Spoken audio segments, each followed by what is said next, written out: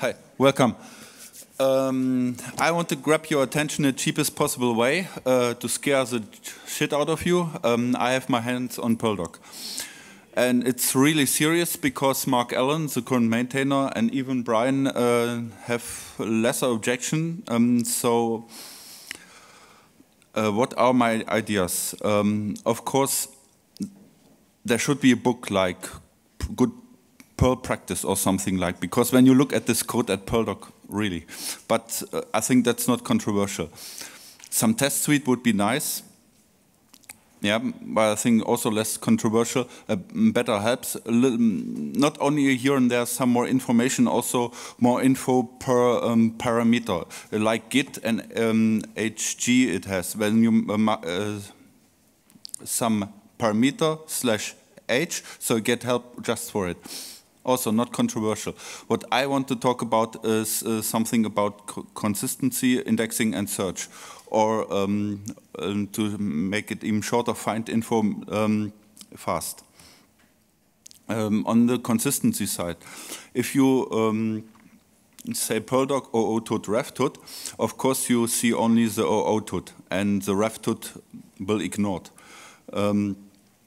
And some sort of benevolent longest token matching. In short, it makes the command. It passes from left to right as long as it makes sense and ignores the rest. And this is like my first question. Do we want to let this go away and accept only input which makes sense from A to Z of the input?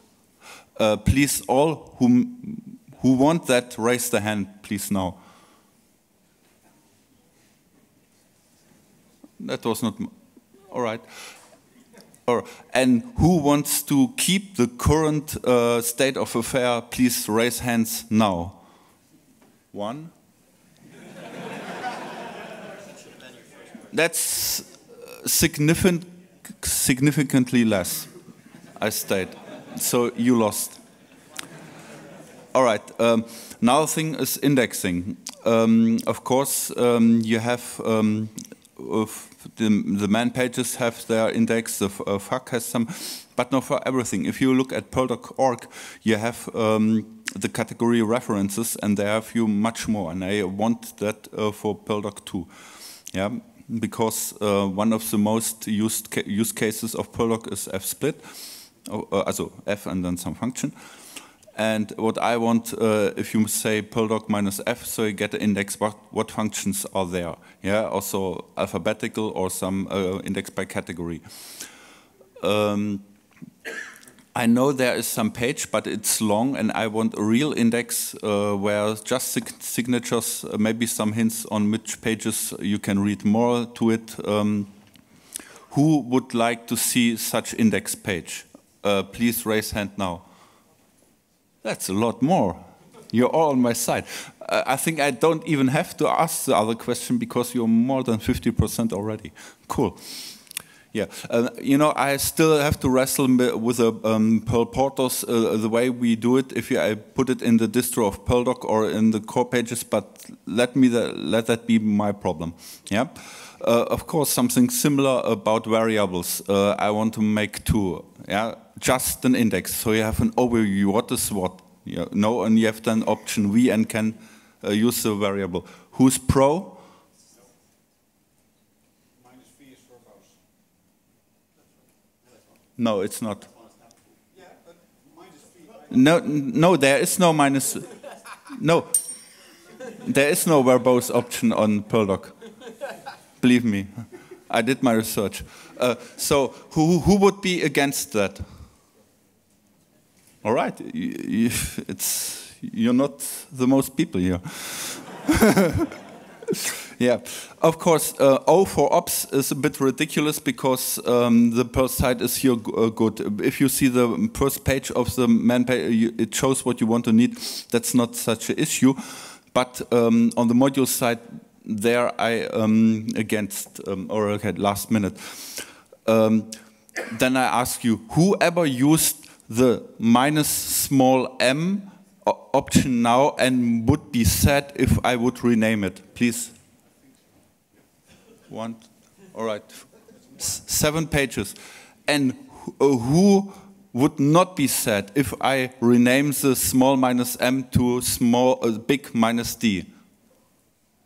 D, like, sorry, S for source, because shows the source, basically. Not sad. All right, yeah, also more. Yeah, because this was one of the few things where Mark Allen was a little bit shaky. Because I want to make one of the other things, introduce a little bit Levenstein, so it is tolerant the way Perl 6 does, and some features more. But I'm out of time, and when I get another slot tomorrow or so, I will propose the rest of the feature. Thank you. So, hi everybody. I'm going to split my talk into 2 parts, one about Perl 5 and the other one about Perl 6. So first, over 9,000 requests. Lots of credits to my brother who came up with the idea and that I'm going to talk about. So we had a customer and he had a second-hand bookshop, very simple business model, buy chip, still expensive, and he was looking for rare books, and we should scrape the web for those rare books and well, give him a list of those rare books if they are in a certain price range so that he could buy them instantly. So to come up with code that does it is actually very simple. We have those 4 rare books, some Perl books, for example. We use 2 modules, one user agent and a web scraper.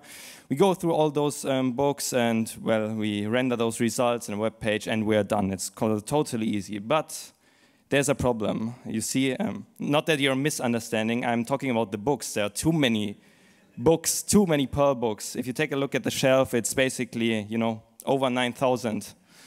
And, well, I actually thought not such a big idea. We're just going to increase the array. We're going to make like over 9,000 requests and to the web page, and the server is going to happily send us all the results, and we can render that. Well, actually, the customer had a simple text file with more than 50,000 rare books in a certain price range that he wanted to scrape the web with, and, well, the server is going to say, go away, yeah. So you're gonna come up with something a little bit smarter. Yeah, for example, you change your IP, for example, after every single request. But how are you going to do this? Well, we're gonna implement something like IP roulette. So we just rotate it, and we get a new IP, and then we're done, and we can make a request with another IP. So what could we probably use? Yeah, how about we use Tor? So I wrote a module that is gonna connect the user agent to let it gonna talk with a proxy socket to the Tor network, and basically after every single request you just, well, you rotate the roulette and you get a new IP, and the server's gonna be very happy if you have 10 scrapers and everybody has his own IP, and after 10 minutes you're done with your 15,000 books and your customer is gonna be happy, the server not so much. And so now for the second talk about Perl 6. Lots of the credit should go to Jeff Goff. I'm sure he's somewhere around here. So I wanted to try out those awesome grammars and wanted to write something by myself. And the first thing that I saw was probably SQLite parser, because they've got those nice graphs, and yeah, you could easily implement it by yourself. So what I did is I took a look at the graphs and translated like every single rule by myself, and it was tiring. Because SQLite grammar is actually very big, and sometimes I didn't quite understand the graphs that they showed on the web page, and so I took a look at some other grammars, for example, the Antler grammar of Java, and I ended up actually translating the Antler grammar and thought, well, that's actually stupid. Because I want to write lots of grammars, and well, how about we write something, then translate the grammar into a Perl 6 grammar so that we can write lots of parsers at once. So obviously the first thing that I did is I took a look at the modules, and there was already one module, an Antler translator made by Jeff Goff, but it broke after the great list refactor, and so I tried to fix it. And well, by writing one parser, you can actually write lots of parsers if you translate it. So yeah, this is basically the module that I'm talking about. And if you take a look at the grammar, it's very simple. It actually, I think most of your people already wrote a grammar or just had a look at the Perl 6 talk just before. It looks kind of the Perl 6 grammar, just a little different. So all you're gonna have to do is you parse the grammar, you get the AST, and you translate it into Perl 6. And basically, what I've done so far is I got a translation of CSV, of JSON, of SQLite parser, of the Clojure parser, and I'm not sure if there are other parsers working as well, but it's sometimes tricky, and right now I'm debugging all the stuff so that I get a working grammar. And it is actually, I think, kind of smart sometimes. For example, if you see the field, it's gonna translate, it's even gonna use the %% to yeah, build the grammar. That's it. Take a look at the module and have fun with it.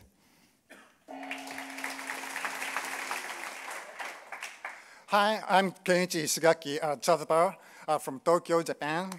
And I've been a maintainer of DVD SQLite since about 2009 and cPants around 2011, which I ported from Catalyst to Modulicious. And I also changed Pulse, where you upload cPan modules, to run plug frameworks 2 years ago and deployed it last year. So if you happen to have experienced some slowdown, that's probably my fault.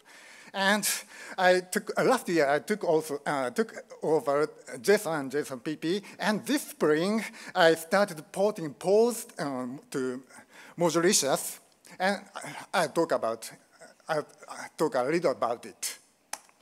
And so this is second refactoring for me. And is there anything new? And there should be nothing for most of you as of yet. I have changed internal request and response objects and templates, routers, and so forth. But it should work the same for you. If not, it's a bug. For us developers, I changed file layout. Previously, everything was laid flat, but I gave some structure. I hope you like it too. And I added debugging information at the bottom to see everything is okay. And as for debugging, I also used develop KYT profs.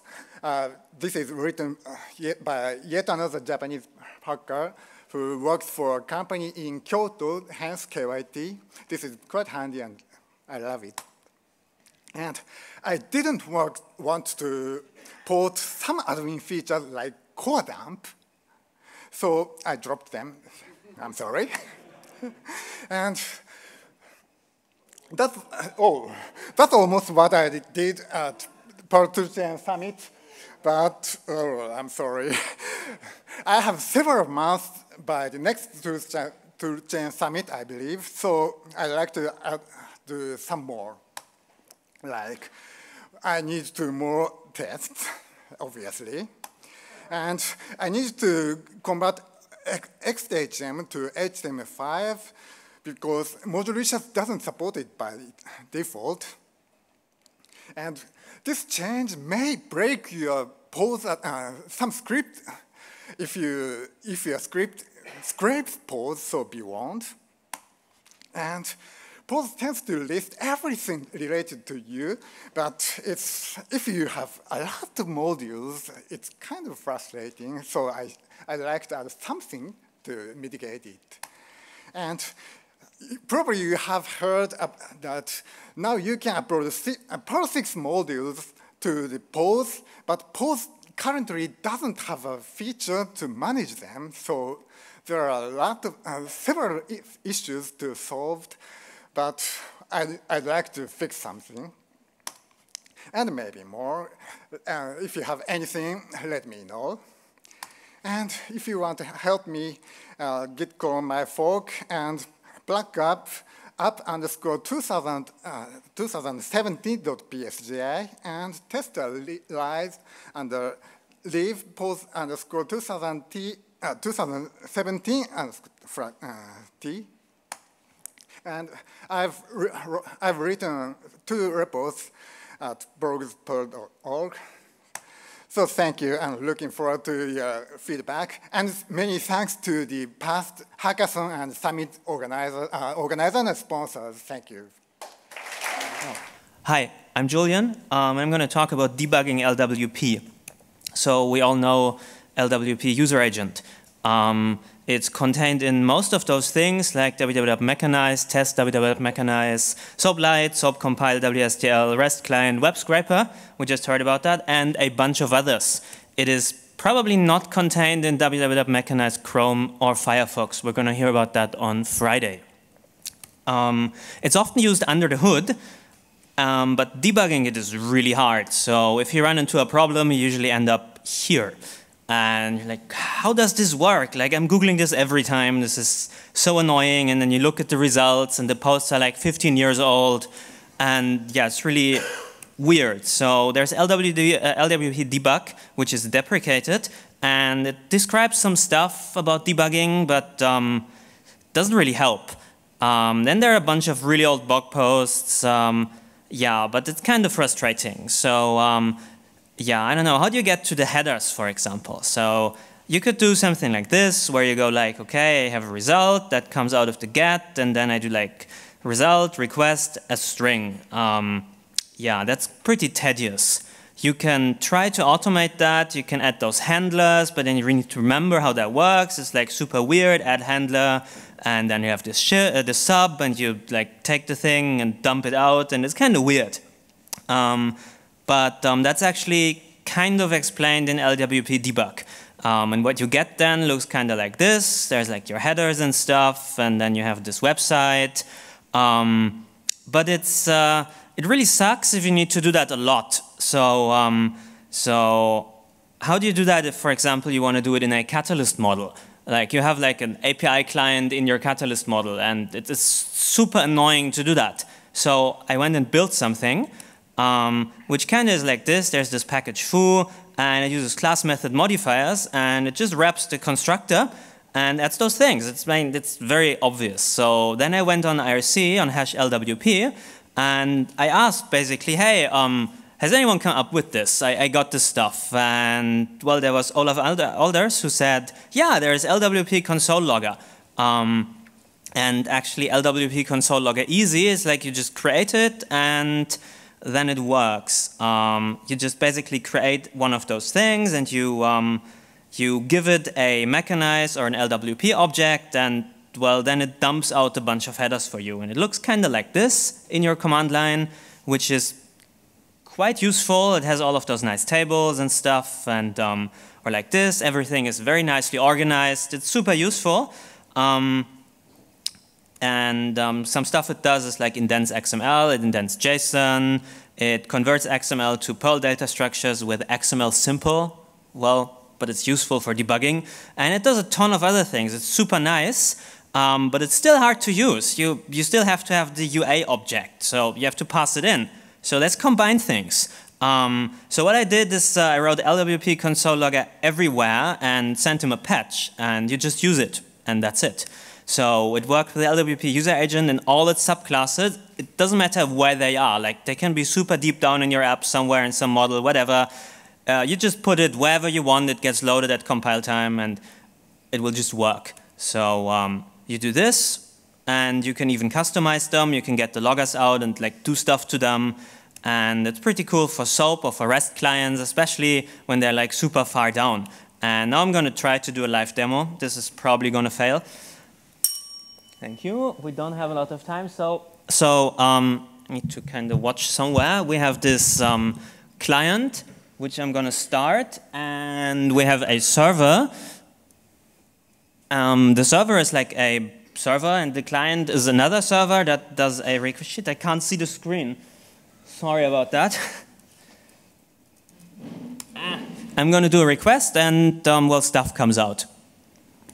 Thank you. So that was the wrong one, I think. That was stupid. I need to edit this one, and it's not going to work because I don't have enough time. and then there's this nice delay on the screen. Ah!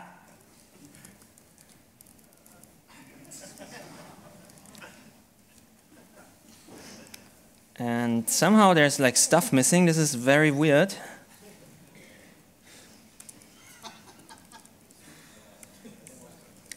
The resolution on the screen is too small. I can't see the first two letters.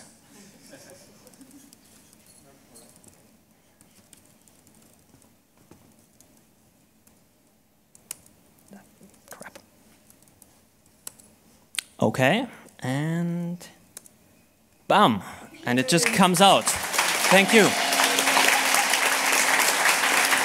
So yeah, that thing is on CPAN. Just like use it. Thank you. So for the past 18 months, I have been working on a problem, which is getting all of CPAN, or helping to get all of CPAN ready to deal with the fact that dot was about to be removed from @inc. If you guys want to find out more about that, you can read many of the blogs that are already online, or come to Sawyer's talk after lunch on Friday.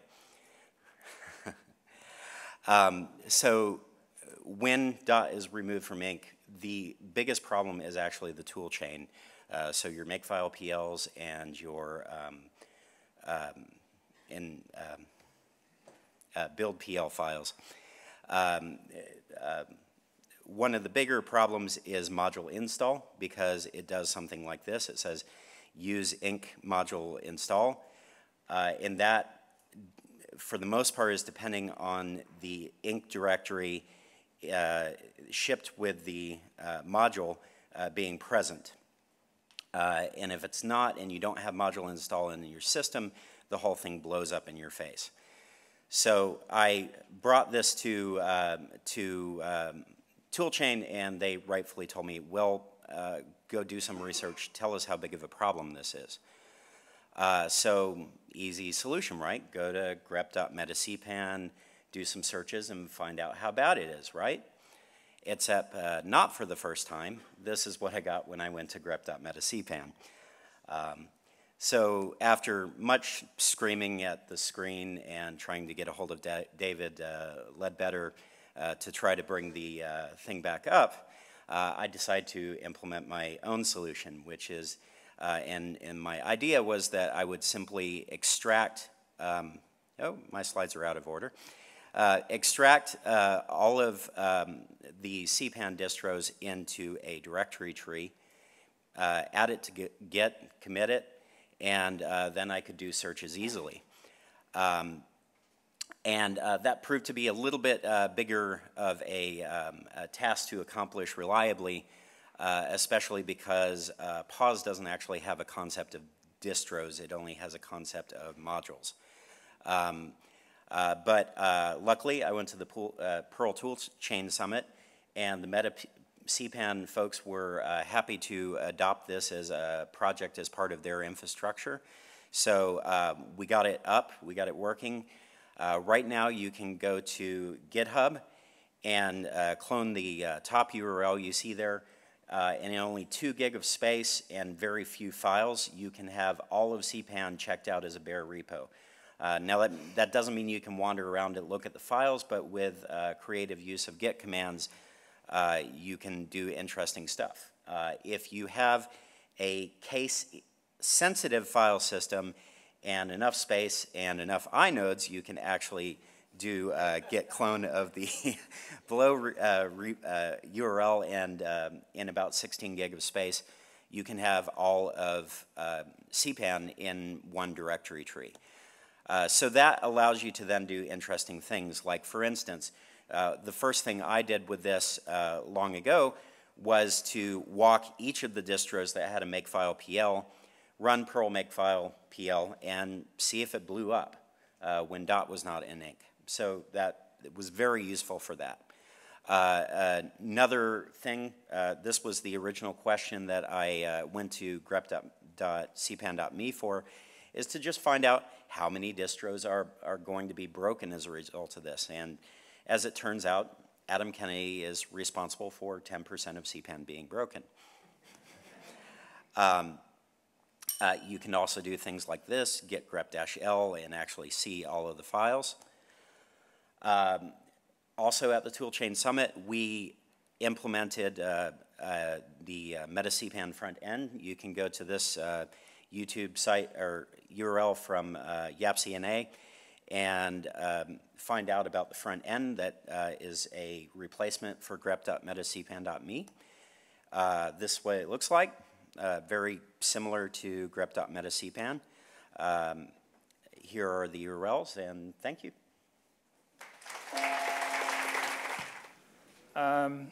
So I'm going to be super nervous about this because it's a topic I'm not 100% sure this is right or wrong. So the title is Odagi. So it's a language. 大家好，我的名是古格。我今麦伫咧讲台语。台语台湾话是一款为闽南语演变来的语言。我今麦伫咧学台语。So that was a little bit of a demonstration of how the language sounds like, and then, but you probably know a good amount of words. So in the Netherlands, that's originated from this language. Daoge, lumpia. So you probably if you live in Europe, you probably know this food. Babao. So this is specifically mean meat bun. So if it's vegetarian, you shouldn't use this name. Interestingly, ketchup. So ketchup, tomato ketchup, these words actually come from, so it doesn't really mean tomato ketchup in the original version. It actually means some fish juice, like something that you eat with fish. So the original version was guejap. And then somehow this becomes tomato ketchup. So this language is, although being, so it actually has a ISO language code, like ZH Minnan. So it also made its way to the platinum record on the Voyager spaceship. There's like a 10-second recording on it, but it's really lesser known, and it has like 3 writing systems developed mostly by non-Chinese people. So the first version is called Beiweiji. It's really early, like almost developed from 200 years ago. And then there's another version, it's called Kana. It's the one that's developed by Japanese people. And then there's like finally a recent version, like it's a slightly modification of Beiweiji with less weird characters. I'll describe later. So this is how Beiweiji looks like. So it looks kind of crazy with lots of diacritic marks and then dashes and then like those small things around characters. It's created by 3 missionaries. They are English and American missionaries. They sort of invent this system so they can translate Bible. And so this language has shitloads of consonants and vowels. So that's consonant and vowels. There's also words that do not have any like usual consonants. So like there are three words listed down below. They are like they pronounce like seng, meng, So there's no like usual vowels in there. So and then they combine to something like 700 syllables. So that's like different kind of pronunciation this language contains. But there's more. There are tones. There are 8 tones. So which is why you see those interesting diacritic marks. So I'm going to try this. So they pronounce like up, up. So they actually have different meanings. So this is generally how Chinese language works. Different tones have different meanings, but so 8 tones into 700 syllables, that's the amount of sound this language could use to mean something. And in the writing system that was developed 200 years ago, some interesting notation was used. And like they finally made their way into Unicode at 3.0 or something. So one of them is this superscript Latin small letter n. So that is used at the end of a word to mean there's a nasal sound attached to whatever syllables in the beginning. So like those three things sounds like jiu, or like without the n, it sounds like chu. So, and then there's another one that's like that's a small dot to the top right of any letters that only goes with O, because there's like two O vowels, like there's O, there's in this language. So that's used to distinguish this. Okay, so why am I doing this? So this is the language of my models family, but I am never like being very fluent with it. So recently there are a lot of online resources, like finally like somebody put together and then sort of digitize all these together, and then there are multiple resources. There's even a Wikipedia language like pages. There's something like 3,000 pages only, but it's actually quite resourceful. So I intend to write a simple search engine and then to search through the dictionary. So the way I need to index this is to first remove the tone marks and then all those weird decorations. Turns out that's only like a one-liner in Perl. So you code this NFD, and then you code some split on basically non-letters, and that basically worked from there. So since this is basically a Perl talk, this regular expression gives you everything matched one syllable, and so it doesn't really look like a singularity point just yet, but it's pretty large already. So finally, 多谢来听。Okay, so at last year's the Perl conference, I gave a talk about emulating APIs, which is my approach to developing against them. And I concluded in saying write an emulator, but I'm too lazy to write an emulator. So what I did, which is what I promised to do, is to write something to emulate APIs. And when I say any API, I mean any API that has an open API specification. Tongue twister. They define JSON schema, JSON responses in the schema, so we can use those to generate mock JSON. And if your API doesn't have one of these specifications, you can visit this GitHub repo, which is user-submitted specifications. And what I did is I wrote this module called JSON schema to JSON, which is very badly named, but it takes JSON schema and makes JSON, so it's self-documenting in a way, maybe.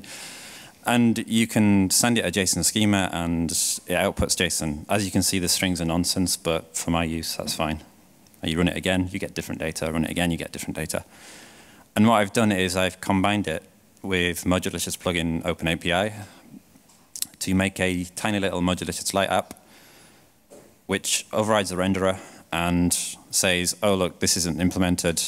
I'm going to look through the JSON schema spec and feed it into my module and return that as a response. So if I take the Instagram API spec, run it against that little emulator, I get all that from about 30 lines of code, which is very, very, very useful to me because I work a lot with REST APIs and I absolutely hate them. It has some caveats, so I'm not going to go into them, but if you're interested, you can look at the caveats. And that's that one. Okay, where are we? Okay, so this is my second Lightning advert. I'm doing well here. I was at the Perl Toolchains Summit earlier on this year, and Sawyer had created this little Instagram account because I was there to shoot photos, and he kind of handed the keys to this account to me. And I've been uploading photos of the various Perl events I've been to. And obviously, I can't get to them all, unfortunately. But I have noticed that there are a few people with cameras, because photographers tend to notice people with cameras. So if you are interested in contributing to this Instagram account, then I wrote a little blog post on blogs.perl.org about how you can do that. And I think it's very, very useful because lots of people start following and liking, and they're not involved with Perl, so they're seeing, oh, look, there's Perl events happening, which is, I think, great. So please do contribute if you're interested. Okay, and now we are on to the Swiss Perl workshop. Okay, so we have some nice big screens, so this is just an excuse to show some pretty pictures, really. So yeah, I bring some news from Switzerland of the Swiss Perl workshop this year. And there's actually been a Swiss Perl workshop for 5 years, I think. Yeah, 5 years. And we're not in the obvious places, like Geneva or Zurich. It's been in, okay, so maybe Bern is an obvious place with it being the capital, but it's also been in Alton. And if you're wondering why there's a picture of a train there, it's because there's a big interchange of trains in Alton. So if you search Flickr for Creative Commons photos or UK's trains. So, and it was in Innsbruck, which is a bit surprising given that Innsbruck is not in Switzerland. But that was a joint effort with the Austrian Perl workshop. So this year it's in Villars, which is in the Vaudois Alps, just south of Lake Geneva. And it's the home of the company I work for, which is maybe the highest altitude Perl workshop in the world. I don't know, making that claim, but maybe somebody can tell me otherwise. And what do we have? Well, we have views of a famous mountain, but not that one. It's this one, the Dent du Midi. And we're in August, so there won't be any snow. But given the recent weather conditions, it might actually be snow when you come. So, and yeah, we have cheese and we have chocolate. That's at the local supermarket. So, and we have wine and we have whiskey. So you can ask Wendy all about that because she knows about the Swiss whiskey. And we have beer and Rosti. And Perl. We have lots of Perl. We have, I think, more than 50% Perl 6 talks have been submitted to the Perl workshop. Lots of talks. Workshops, maybe. We have Damien. So please do come to Villars to enjoy the Swiss Perl workshop and lots more. And those are our sponsors. You can go to perl-workshop.ch and you can view the site there. And yeah, that's it. Thank you very much. Well, yeah, okay. So to mix my Simpsons metaphors. Hi, I'm Dr. Nick. You may remember me from, whatever. Anyway, these days I work for Geizhals Preisvergleich, and yes, we're hiring. Although it's a more JavaScript front-end developer job, so that may not suit some folks here. We're mostly a majority owned by Heiser Media Group, and I know they're hiring a DevOps person in Hanover, so that might suit people more around here. And I should disclaimer, the T-shirt's opinions are its own and nothing to do with my employer. Anyway, yeah, we're a price comparison site. You may know us also as Sinovaska.pl or skinflint.co.uk, or many other names. The back end of a lot of our stuff is a whole bunch of Perl. We're using Postgres and running on Debian. We have about 1.6 million products. For all these products, we have a bunch of metadata, categorized products. We have name, we have a description, we have some keywords for them, and we have links, among other things. And most of this stuff is in 3 languages because, as I showed, we're trading in 3 countries, or countries with 3 languages. And to get them from our database to you, well, they start off in a Postgres database. And then a background job shoves all this stuff into Redis, and then the main web application server pulls the database out of Redis, and then it goes off to all of you. That's cool, we've decoupled it from the database, and Redis is excellent at spreading the load. Right, what's this talk about? So Redis is the internal store. What we used to be doing was we would store a blob of JSON for every product. With our 1.6 million products and a bunch of stuff, there are, I can't remember, I think about 1K each on average. Anyway, it got us to about 2 gigabytes of Redis store.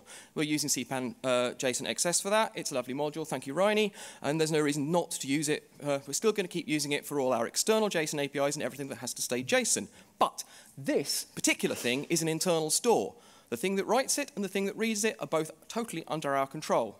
What do? We switched it to serial. Serial is a binary serialization format written by Booking, written by many folks at Booking and other things, and it's smaller and faster because it does a lot of clever design things. And the code that we used to switch it was pretty much this. If what's coming out of Redis looks like serial, well, okay, let's try decoding it as serial or throw out an error. Log an error, sorry. Otherwise, well, let's do the old code and pull it out and make it look like JSON, and then, yeah, we go on to the legacy code, which is completely unchanged and keeps making money. Legacy code being the ugly stuff that makes your money. What did this do? Well, it saved us about 3/4 of a gigabyte. That was the level of complexity, which is nice in production systems, I've got to say, but we're trying to get to the point of having per developer virtual machines, which means each of those sometimes is going to have a private copy of this, DevMems, many virtual machines. We save massive amounts. So try it. The end. Thank you. So my day job, I work at cPanel. I write Perl. Yay, cPanel, yes. Who sponsored this conference hugely? Thank you. In my copious free time, Don't tell Nick I have some. Thanks. I write for opensource.com occasionally, and I write about a lot of stuff. For a couple of years, I had a column where I would introduce folks to open source projects you might not have heard of. Last year for Halloween, I took a tour through Acme, in CPAN, and picked off 4 modules that I thought were entertaining or fun, including Damien's favorite, Look of Disapproval. That was fun. And I featured them kind of as a Halloween feature in the column, and it went really well. I've kind of stepped away from the column, and I'm working more on more programming-centric stuff and writing a lot about Perl, since, well, I write a lot of Perl. But you might have questions about writing for opensource.com. It's like, what are you looking for? Well, your open source story. How did you get started in open source? Now, I realize for people like David Adler, that was a long time ago. Memory fades. But if you want to write about your open source story, how you got started in open source software, this is a good way to start. What projects are you using in interesting ways? What are you DIYing with open source hardware or software? Tutorials. Tutorials on using great new packages. Those are kind of evergreen features that tend to get a lot of traffic. Interesting programming tips and tricks. Name your language. Geek culture. Maker movement. We do a lot of stuff about makers and people who are making things. Open source alternatives to commercial code. These are popular articles. These get a lot of sound. Well, but there are rewards to doing this. I don't get paid per se to do this. I get paid to work at cPanel. I do get a lot of traffic elsewhere because they provide lots of links back to me. Cool swag that you don't get any other way. Every so often we hit a milestone in how much traffic the site is getting a month. And when we do, they send us cool gadgets. And that's kind of nice. Fellowship with a bunch of really neat people. And not just Americans, but from all over the world, including one of our community moderators who lives right here in Amsterdam. Expenses paid travel in the fall to All Things Open for the community moderators and columnists. I get to go to that. This will be my 3rd year, and I'm speaking at the conference this year. Really, really nice conference. One of my favorites. But you have objections. I'm not a good writer.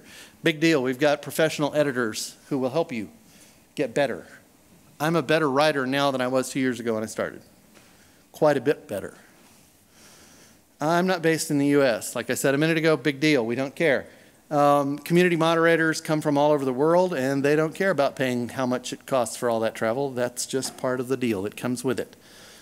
It's supported by Red Hat, and I'm a Debian fan. Big deal. They really don't exercise a lot of editorial control. Now, they don't want you bagging on Red Hat. But other than that, pretty much what you want to write about is up to you. And the editorial team will help you if you're close to the edges of that territory. And that's just fine. I write about stuff, and when I do a tutorial article or I do a how-to that I'm working on, the servers I test on are Debian. Nobody cares. You know, it's all app-centric, and I never get dinged for that. So, excited about writing for us yet? Anybody? Well, you can find out more. We've got a link on opensource.com about Write For Us, how to get in touch with the editorial team. If you've got an idea for an article, you can present it there, and the team will tell you, hey, that'd make a great article. Why don't you write for us? We'd love to have you writing for us. Tell them I sent you. Or you can just ask me if you have more questions. Thank you very much. Okay. So I told you about the past, now I'm going to tell you about the future. And these are the new features that might show up in Perl 5.28. Of course, we can't make any promises because things change. Maybe Sawyer gets deposed and the promises he made to me at the Swiss Perl workshop don't work out anymore. But here's some stuff. Auto-referencing. This is a thing that beginners often make a mistake with. They want to call a function like foo, and they give it a hash or an array, but they forget to reference it. And so now in your signature for foo, if you say that you need a reference, it's just going to figure that stuff out for you. Not a big deal. Wow, because I did one of these stupid things with, let me go back. Show up, show up. 3-state tap. Not okay, not okay, okay. It didn't work out, but I don't feel like failing today. I seriously want this. I've got like a half promise. I think if someone wants to step up and sponsor the Perl Foundation for $500,000, he'll agree to it. Okay, a better safe. How many people have used safe? You can turn off various features in Perl. Well, it's going to get a lot more interesting because it's going to figure out what levels you should be allowed to use based on your prior experience in Perl. There will be a variable called Perl level. You don't get to set this. It will be set for you by, we don't know what yet. We're thinking big. We don't have to have all the answers at the start, but that's how it's going to work out. Better Git stuff. Right now, the compiler can realize that there are Git conflict markers. So if we can do that, we can do something really cool. If it sees those, it will run both versions. And not only that, it's going to choose the one that gives you the correct results. Now, we haven't figured out what happens if there's like a bunch of different merges going on in there at the same time, but you know, we have time to figure that out. Distributed map and grep. This is the wave of the future. We're going to distribute things. There will be a variable, Perl worker pool, and you can put an IP address in there. And it doesn't matter if you can control it or not. It will just take over that part of the network and use whatever it finds there. So, and this will automatically happen when you say use parallel, and then the maps and all the greps and all that sort of stuff automatically get these features. Oh, this one's going to be fun. Because, you know, everything is about AI. We're going to start saying AI everywhere. We're going to get tons of grant money, tons of DARPA money, and all this sort of stuff. So you know we have the yada yada, but this is going to be the alada. So yada yada is just like, there's some stuff there, but now we're going to put a bunch of stuff there. It's an experimental feature, of course. But we're going to put the 3 dots in there, and now that we've loaded this, it's going to, instead of just failing, saying, oh, you didn't implement this, it's going to implement what it thinks you meant to do based on all the context around your program, and then it's going to go on. And if we get this really good based on all the programs you've written before, you don't have to program anymore.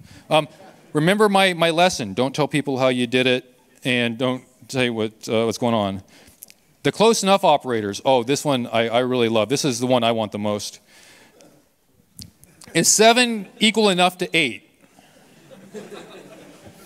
There'll be some ways that we can tweak this based on your preferences. Is it not equal enough to 8? Is it a lot greater than 6? Is it a lot greater than 3? Okay, we'll say it's a lot greater than 3. Is it a lot greater than 3? A bunch greater. And then we have the various versions, same thing with less than, and so on. Some new array operators. You know about unshift, that's not new. Might be new to some people, but it's not new. Push isn't new either, but shove will be. Push is just you get on the end of the array. Shove, you get pushed further into the array. There's going to be cut in. So I'm going to go farther into the array and figure out where I think I should be, and I'll put myself there.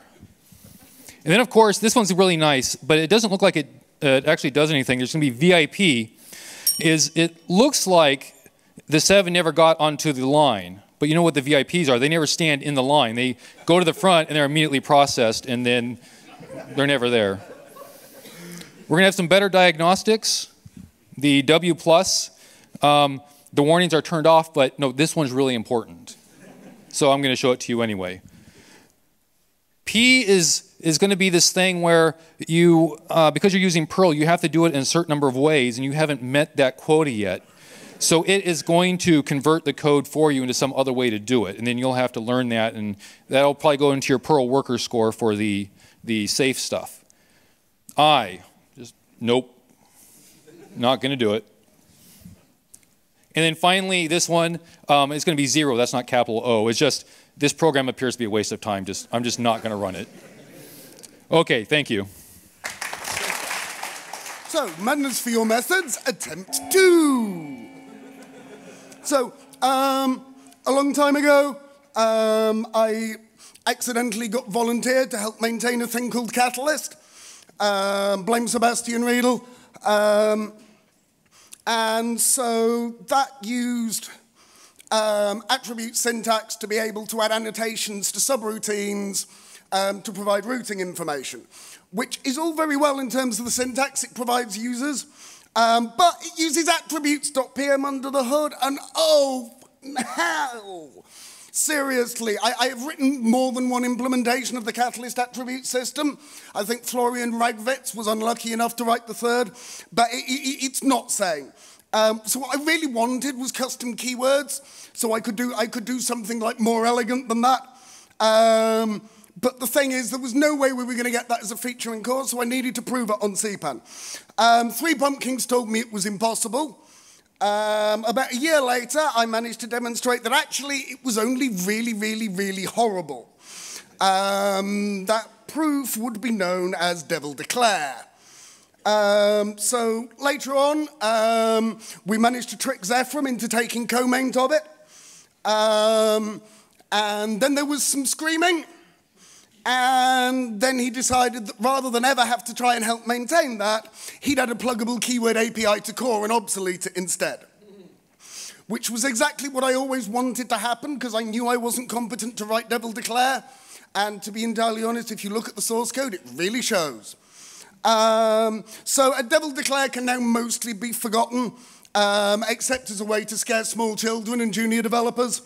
But I like fat packing. I like being able to bundle dependencies so that I can do single file deployment. So I tried to make a pure Perl version. And it went horribly wrong in all sorts of amazing ways, like trying to parse keywords in comments. I'm not sure that code ever made it to CPAN. I'd really like to forget I wrote it. Couldn't figure out a more sensible way of doing it. Forgot about it for years. And then, yep, CNA, and also today, Damien Conway happened. And so I went, oh, hang on, this was the one bit I had no idea how to do. And I put a year of my life into Devil Declare. This resulted in a cascade of things that resulted in Damien putting 6 months of his life into PPR, and now I have the missing part. Excellent, right. So how do I test a keyword approach? Obviously, I implement a method keyword that takes method foo and converts it to $self equals shift, and takes method with an argument and converts it through to an @_unpack, right? So, with the joys of, all right, how does the German keyboard actually, accept the key presses? Oh, God, this thing's slower than test suites using moose. So you build up a grammar that has, method, white space, identifier, white space, block, white space, that's great. PPR grammar, pull it in. Break out the source filter module. Obviously, you don't, now source filters are only terrible because they're having to parse Perl themselves. I just outsourced that to Damien, so it's relatively safe. So I slurp in the entire module, loop around looking for instances of the method keyword, pull it out, and then I can go and match the various chunks of it, rearrange it to add the various bits of verbiage I need in the @_unpacking, and then use L-value substr to chuck the new code back into place, fiddle pos for the regex match back to the right place, and continue. Okay, cool, but that only handles them at the top level if your top level statement is method. What about a method inside, say, a package block? Okay, so what are we going to do? Well, what we do is we take a local of the pos, and then when we get to the end, that question mark colon can push the start point and the length of the found block onto a global array. At which point you have the local at found and can basically chuck that in. And that bit's nice enough, but that's still a dependency. So what's better than MSTware plus Damienware? Let's add Ingiware. So we factor out the mangle thing and we break out module compile, put the mangling in, and then you can have a compilation example that uses method signatures pp compile and spits out a .pmc with a checksum at the top, and then the use method signatures pp has gone away and your method keyword has been converted to a sub. Now, okay, syntax errors in this will be epic failure, because if it doesn't manage to parse it, it's just not going to be happy. I chatted to Damien afterwards. He's improved PPR to give better errors. I've not improved this module to actually use the better errors. I suck. So use function parameters during development and switch to method signatures PP for deployment. And it is on CPAN already. It's probably a terrible idea, but have fun.